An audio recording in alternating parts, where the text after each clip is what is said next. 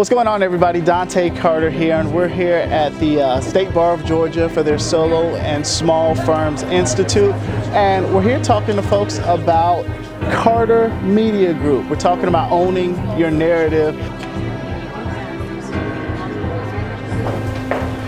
Take charge. How's it going today? It's going well. Good, good. Just like they're going to do with you. But the main reason I tell you that is it's obviously common sense. Let your client know that. But you get what you pay for with these guys. The main thing a lawyer has to do, I think, is think about where's the next case going to come from. Yeah. And it's not just do a good job. It's do a good job. And when you finish doing a good job, make sure someone's telling other people you're doing a good job.